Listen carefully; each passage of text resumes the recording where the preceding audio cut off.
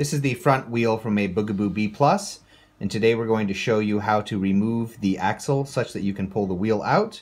Reasons for doing this are to remove all of the hair and string and so on that winds itself around and can eventually stop the free movement of the wheel, or if you need to replace the ball bearings or other elements of the wheel, like you want to keep the wheel but remove the replace the fork, so on and so forth. This process is the same from the Bugaboo Bee Plus and up through newer generations.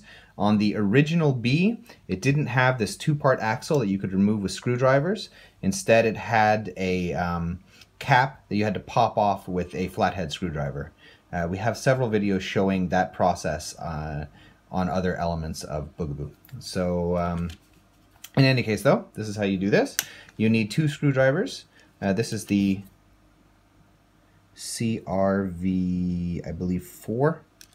It's like a hexagonal head. You need to have the same on both. And you just want to unscrew the central axle.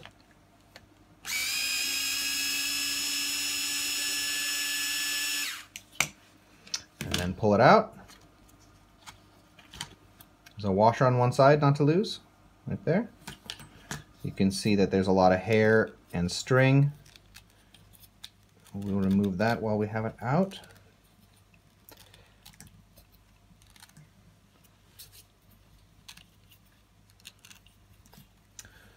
And then this is, of course, the ball bearing.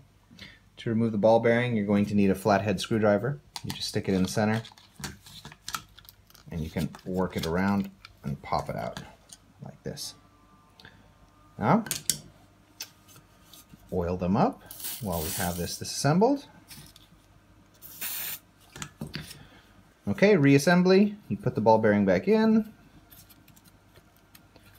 press it down, slot it here into the fork, and just slide the axle through.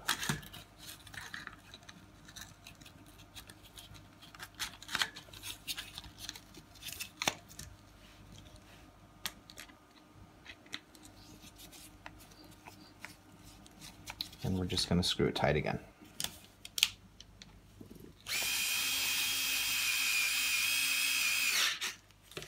So, that's how you remove the wheel from the front fork on a Bugaboo Bee. This is a big B+, and I hope this video has been helpful. If it has, we ask that you subscribe, as it helps us to continue making videos in the future. Thank you.